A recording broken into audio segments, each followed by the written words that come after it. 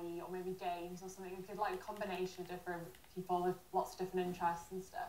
I see. Okay, now, does any of that include a knowledge of countries that end in 2 consonants? No. No.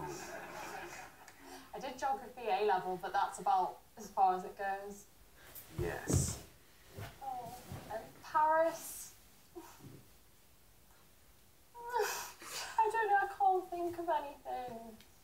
I'm having a blank. Don't worry at all. I mean, really don't worry. A, I wouldn't be at all surprised if there aren't several 100 scorers in this round.